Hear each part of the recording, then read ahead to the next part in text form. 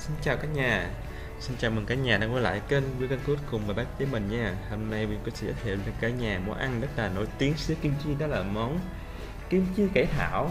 Đó, rất nổi tiếng, thơm và ngon các bạn nha. Nhưng mà đặc biệt mình sẽ giới thiệu các bạn cách làm rất là nhanh, trong vòng 3 phút thôi là sẽ có món ăn này ngay và luôn các bạn nha. Rồi nguyên liệu chúng ta sẽ có là cải thảo các bạn nha, khoảng 2,5 kg các bạn nha, nhớ rửa kỹ nha các bạn. Rồi lê mình sẽ có là 100g các bạn nha. Hành tây cũng vậy, mình sẽ sử dụng là 60g các bạn. Rồi gừng mình sẽ sử dụng là ít các bạn, khoảng 10g thôi nha. Rồi tỏi mình sẽ sử dụng là 60g luôn. Hành lá mình cắt nhỏ các bạn nha, là mình sử dụng khoảng cỡ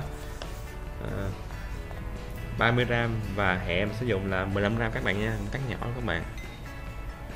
Ngoài ra chúng ta sẽ có ớt các bạn, ớt mình sử dụng ít hay nhiều nha, khoảng 30 đến 50g các bạn. Ăn cay thì tăng lên các bạn. Rồi mình sẽ có mắm tép các bạn, nhưng nguyên liệu rất quan trọng các bạn. Đó, mình sử dụng 60g nè. Rồi đường mình sẽ sử dụng là 60g luôn các bạn nha. Muối các bạn có sử dụng khoảng 50 đến 100g tùy các bạn nha, nhớ ít dùng muối thôi, nhiều quá không tốt. Rồi bột ngọt sẽ cho một ít các bạn, cỡ 15g thôi nha. Rồi nước mắm vậy mình sử dụng khoảng cỡ 50g, 50ml các bạn. Rồi ớt bột sử dụng khoảng 100g. Rồi một chút nữa là bột nếp pha với nước lọc các bạn, là 12g với 100ml nước lọc các bạn, để tạo cái độ sánh đó. Rồi cải thảo thì các bạn có thể cắt nhỏ nè, hay là mình để nguyên một trái cũng được. Nếu lên mình cắt nhỏ thì nó sẽ mau mềm hơn các bạn. Lát mình sẽ ngâm muối á, sẽ mau mềm hơn. Còn các bạn để trái sẽ lâu hơn các bạn nha. Các bạn có thể cắt đôi thôi, cắt nhỏ ra thôi nha. Rồi nhớ rửa sạch các bạn, rửa kỹ.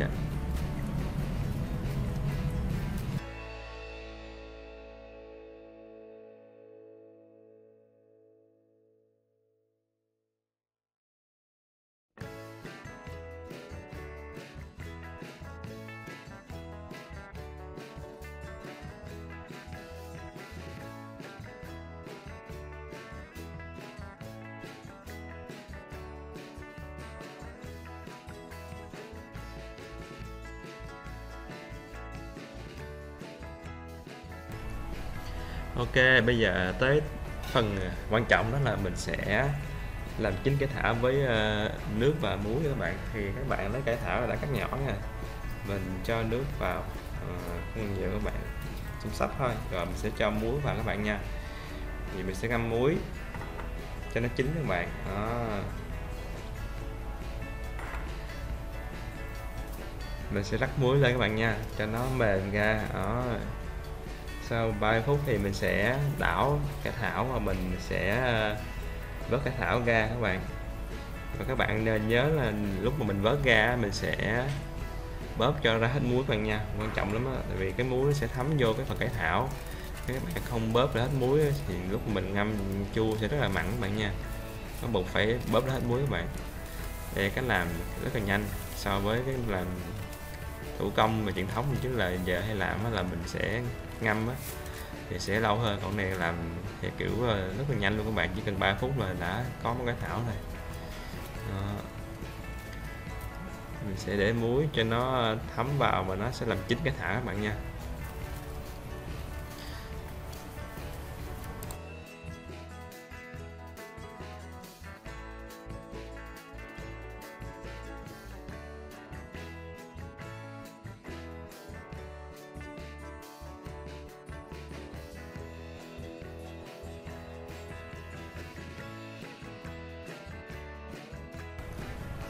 Rồi tiếp theo mình sẽ bắt đầu là phần gia vị các bạn nha. Thì trước tiên mình sẽ trộn cái bột nếp vào cái nước đó các bạn, để làm cái phần bột hồ làm nó sánh lại.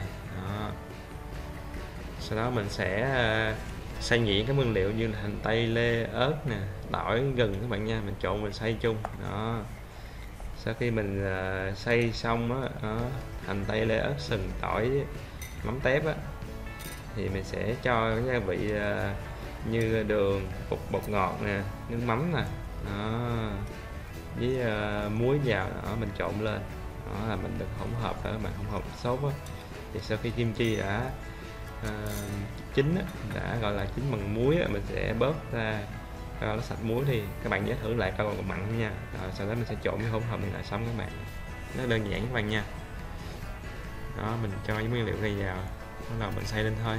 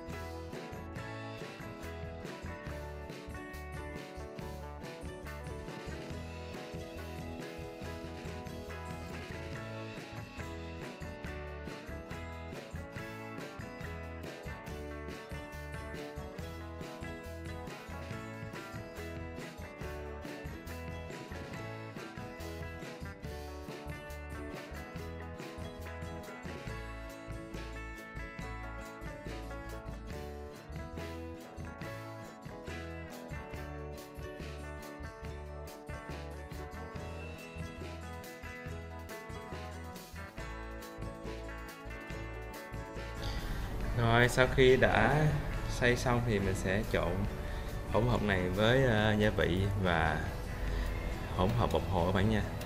Các bạn nhớ nếu mình được thì trộn hoặc gia vị trước để mình đánh tan cho nó sẽ mau hòa tan hơn là các bạn trộn với bột hồ trước. Bột hồ trước nó sẽ đặc á, sẽ đánh gia vị khó tan hơn các bạn nha.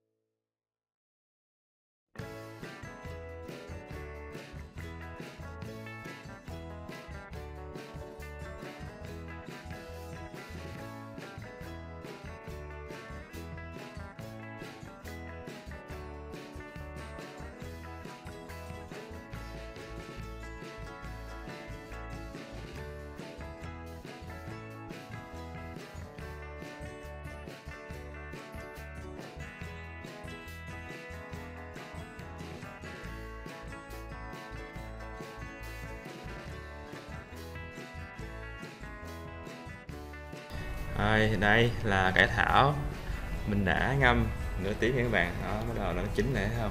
Bây giờ mình chỉ đảo đều, sau đó mình sẽ xả nước, xả mấy lần nước các bạn nha. Các bạn phải mấy lần nước rồi bóp cho nó hết muối các bạn. Đó, nó sẽ, các bạn nhớ nha, lưu ý là mình thử lại cái kia coi thử nó còn bị mặn không, rồi mới trộn với hỗn hợp là mình đã làm nha các bạn.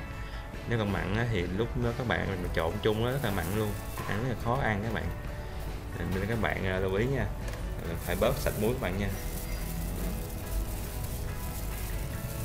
Rồi với cái phần gia vị đầu tiên mình nói là muối từ 50 đến 100 gram, các bạn lưu ý nếu mà được thì giảm bớt muối lại đi, tại vì mình đã bớt cái muối được khá là mặn rồi. Đó, nên mình giảm lại muối thì ăn sẽ khá là ngon. Ăn theo kiểu miền Nam thì mình thì nó hết mặn, hết là ngọt hơn các bạn. Đó, mình giảm muối lại các bạn nha. Rồi mình cho hẹ với hành vào, mình chuẩn bị trộn con sốt lên là xong các bạn, rất nhanh các bạn nha. Rồi các bạn thấy không, chỉ cần 3 phút hơn là chúng ta đã có món trứng chiên cải thảo rất là nhanh luôn, cực kỳ nhanh luôn các bạn.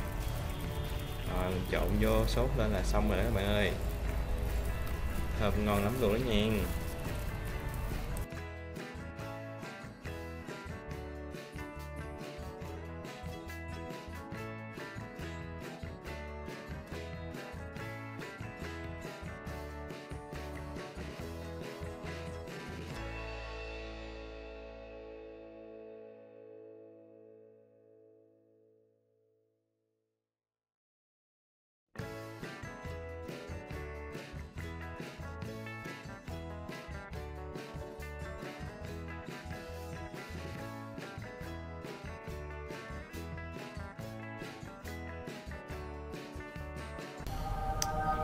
Wow, cả nhà xem nhìn ngon không nè. Đó, thấy chưa, cải thảo các bạn có thể ngâm nguyên khối cắt nhỏ ra cũng đẹp các bạn nha. Đó, không cắt nhỏ trước cũng được nha. Đó, để biên khối cắt nhỏ thì sẽ đẹp hơn các bạn. Đó, trang trí thêm chút hành lá với hẹ trên nữa, quá tuyệt vời. Các bạn nhớ rắc thêm tí mè nha, kiểu hình bút nó có mè nữa thì ngon lắm các bạn. Đó, trời thơm thơm mùi mắm tép nè. Đó là cái nguyên liệu rất quan trọng để làm món kim chi các bạn, mắm tép các bạn nha.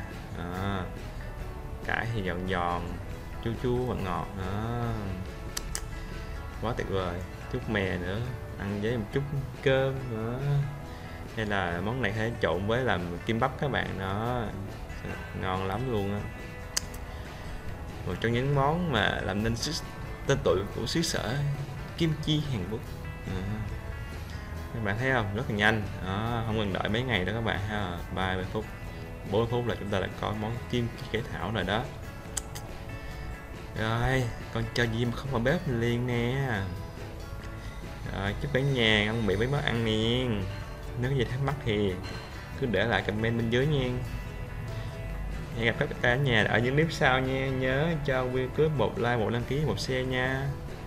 Cảm ơn cả nhà đã theo dõi clip tới tận giây phút này. Bye bye, hẹn gặp lại.